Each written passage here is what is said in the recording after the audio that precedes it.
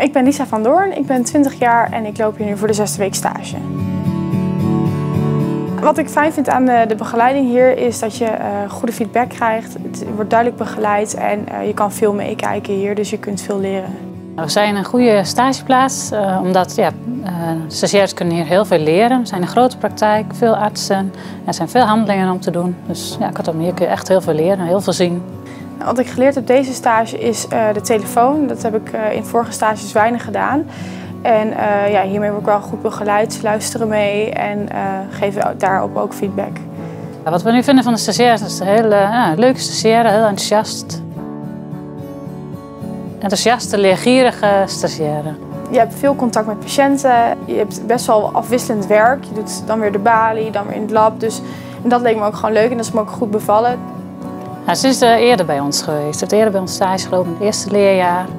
Dan daarvan mocht ze bij ons terugkomen om te kijken van hoe het nu gaat. Nou, ik heb 2 begeleiders. De eerste week is de ene er en de andere week de ander. En zo wisselen ze het met elkaar af. Wat ik doe tijdens mijn stage is bijvoorbeeld bloed prikken, oren uitspuiten, aan de balie, aan de telefoon, fratten aanstippen, meekijken met ingreepjes, assisteren en wonden verbinden. Ik zou Lisa heel veel succes willen wensen voor de toekomst, haar examen halen en dat ze een leuke, enthousiaste doktersassistenten mag worden. Topstagepraktijk, omdat je hier veel kan meekijken, je kan veel zien, je wordt goed begeleid, je krijgt goede feedback. En ik denk dat het voor een derdejaars een goede eindstage is om hier nog veel te kunnen leren.